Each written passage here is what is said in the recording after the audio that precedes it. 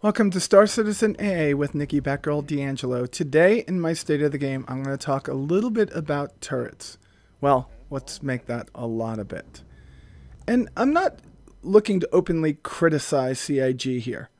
What I'm looking for is to get people thinking outside of the box. Because right now, I think that at CIG, turrets might be falling under a communication problem called groupthink, where, everyone just agrees with the status quo and doesn't bring up any alternatives, and they all just go with whatever the leader says. And the leader being Chris Roberts. So I'm not even trying to criticize Chris Roberts. What I'm trying to say is that these turrets work in a system where you're in a 1930s to very, very, very, very early 1940s bomber. They are very hard to use. They're very disorienting, and it takes the pilot being very good at what they do to keep you in your turret on, well, keeping your pipper on the target. Unless you're standing still, it gets very difficult to actually use turrets whatsoever.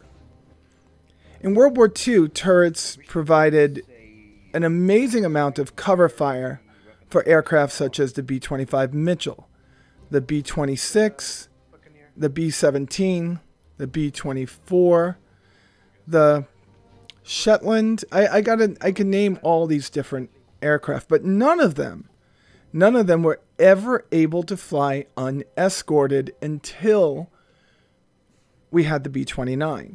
Now, that doesn't mean the B-29 was the end-all be-all, that it couldn't be destroyed. And yes, I'm using the American bombers here because obviously it was the American bomber campaign that was the largest of the bomber campaigns in the world. And yes, I know there was the Blitz, and I know that there was the Battle of Britain, but B-17s and B-24s and B-29s in the Japanese theater dropped millions of tons of bombs on the enemy. And I think that we could all rest assured that their daily attacks on the enemy led to their capitulation in the end.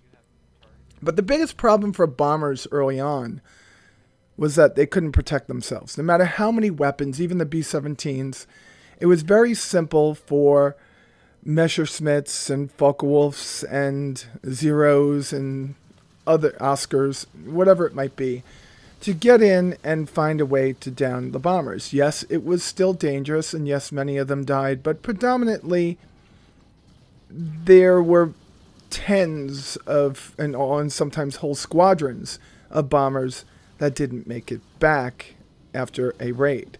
And it wasn't until the P-38, the P-47, and the P-51, which actually changed the tide in the air war, and their escorting of the bombers over to enemy territory, that the bombers were actually able to complete their mission with fewer losses since they had escorts.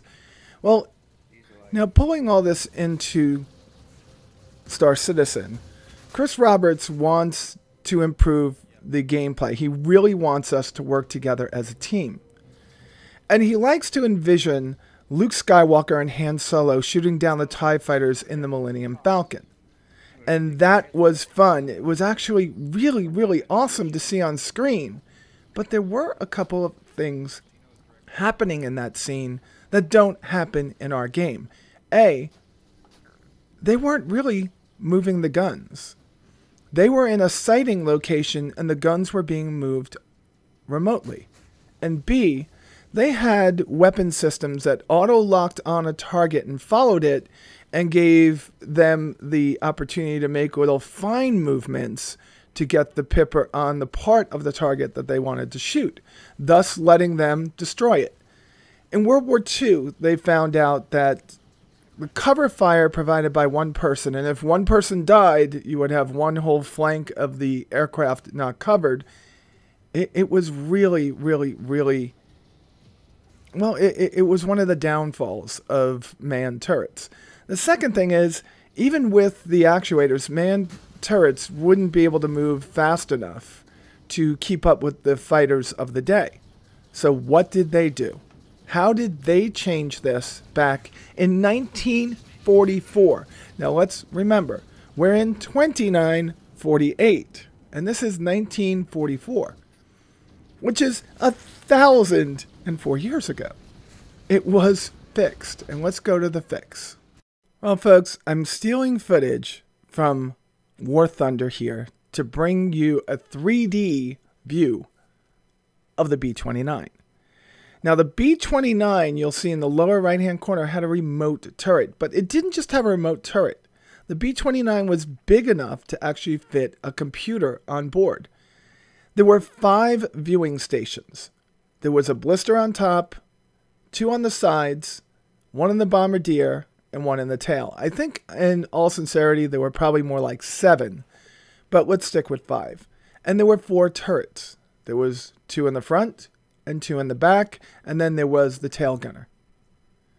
Here you see the difference between a manned turret and the unmanned turret, the one where the actual gunner is using a remote system. These are sketches from 1944. The B-29 had a system that not only decided which guns needed to train on the target when one of the gunners was firing on a target, but also could compute the lead angle based on wind, airspeed, humidity, and gravity.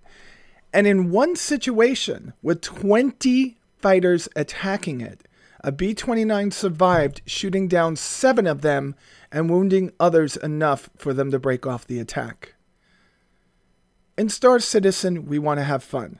In Star Citizen, we want to play together as a team. We want to be there with our friends. We want those memorable moments of completing a mission and getting through it when all odds are against you, kind of like the Death Star or the Death Star 2, and getting back to ArcCorp or Terra or Sol, wherever it might be, Earth, and getting to the nearest pub and having a beer with those friends and talking about it and creating legends and singing songs. No, we're not Welsh. We won't sing songs. But you know what I'm saying. The B-29, the P-61 Blackhawk, the A-26 all used remote turrets. By the end of the war, the U.S. had moved away from remote turrets.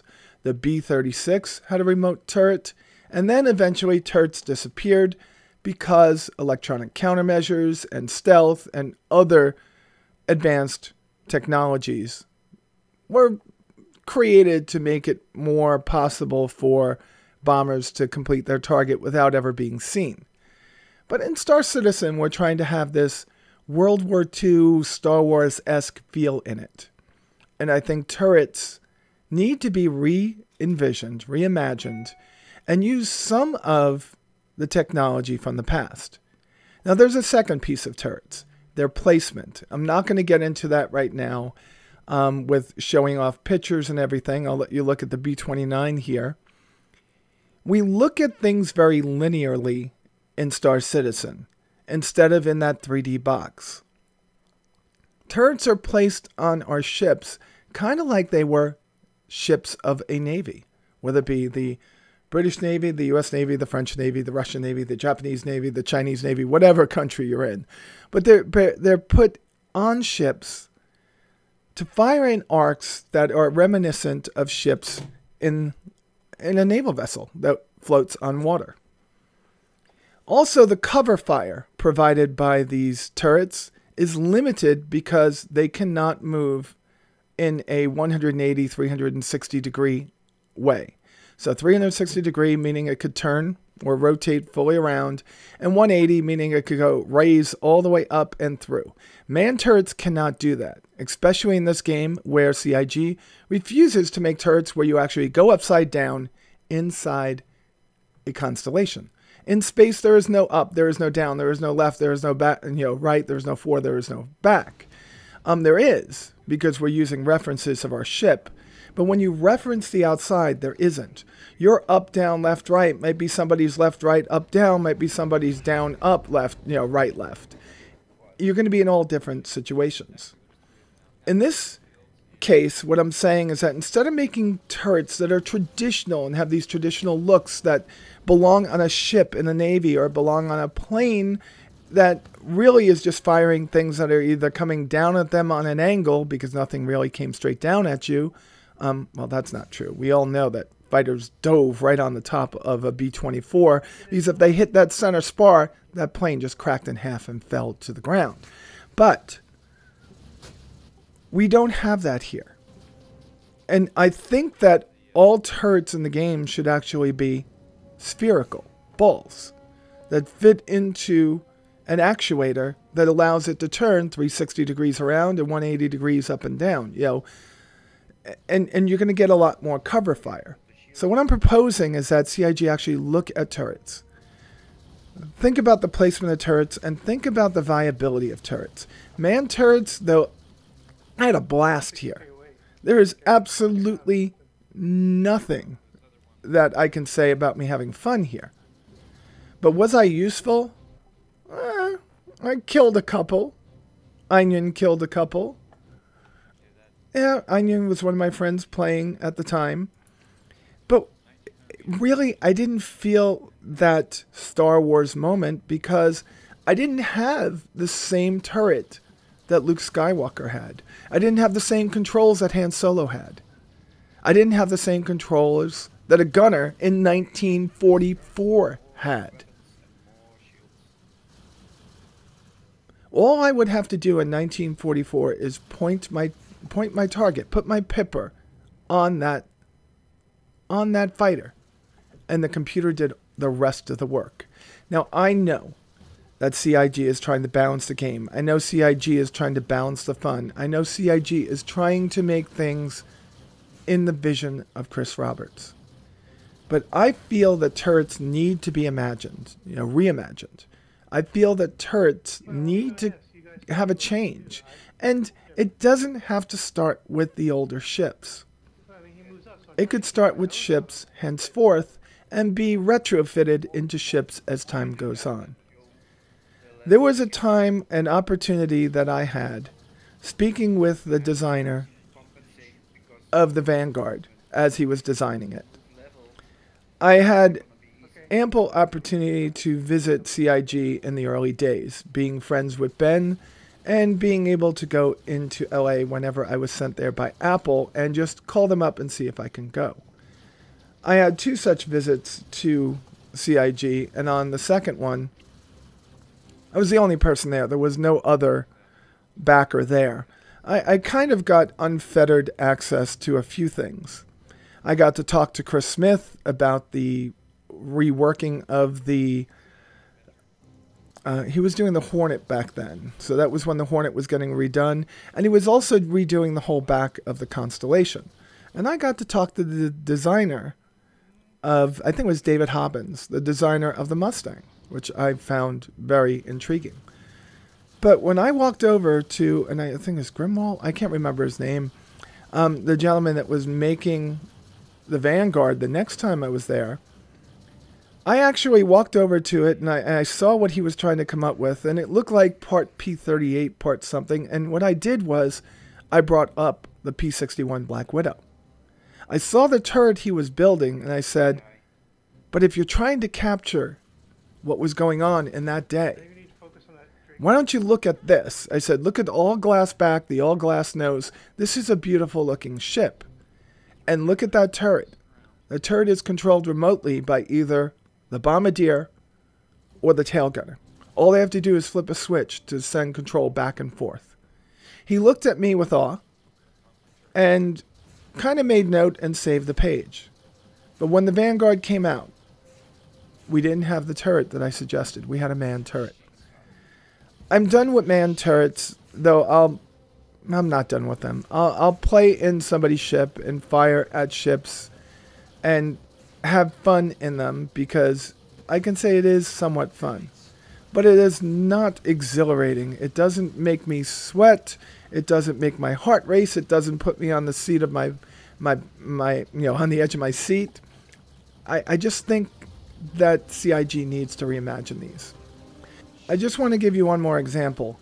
Here is what the computer did for the B-29 back in 1944. All I did was point at the plane and the guns fired on it and hit it. I want that kind of feeling. It's still not going to be perfect, but it's going to make turrets a lot more fun.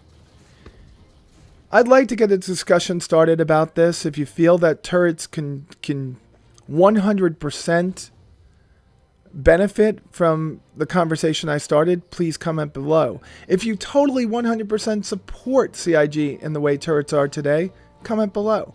I am not right. This is my opinion, and each one of us has one.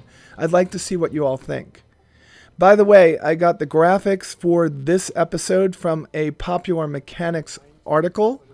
Popular Mechanics ran an article a few years back about the B-29 and how well ahead of the time the turret system was on that ship. If you think about B-29s, you have to think about bombers in general. And World War II saw a huge advancement in technologies with bombers. You had the Norden bomb sight, you had pressurized cabins, you had super and turbocharged engines, you had bombers that would fly at 30 or 40,000 feet, and you had both manned and remote turrets, not to mention devastating bomb loads. Folks, thank you for watching, listening, and commenting. If you like the video, please click the thumbs up button below. If you don't, click the thumbs down. It will help me get better. If you want to subscribe, please do, but make sure to click that bell-shaped icon for notifications. And for those of you that want to help the channel out even more, please go to patreon.com/Batgirl. That's patreon.com/Batgirl. There'll be a link at the end of the video for that. And with that said, you all be safe out there, and I'll talk to you soon.